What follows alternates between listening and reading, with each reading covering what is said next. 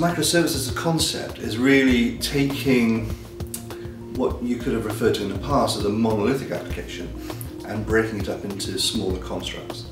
The idea being that a microservice is something which executes a particular service, something very small, something very granular, something that can work in its own right.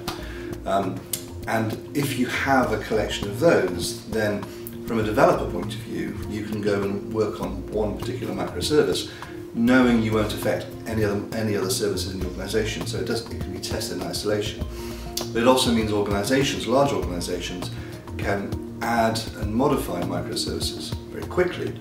So therefore they're almost to the point where they're going to have continuous deployment, and changes can be instantaneous.